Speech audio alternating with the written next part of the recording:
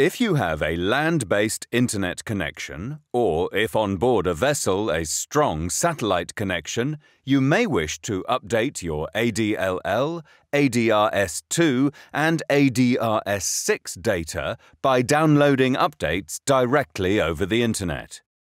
To do this, first open the ADP Data Updating Wizard from the Start menu or desktop of your computer.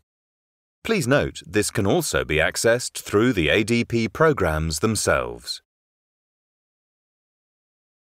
Select Obtain Updates from the UKHO and then click Next.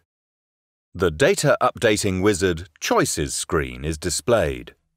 Select Update automatically from the Internet and then click Next.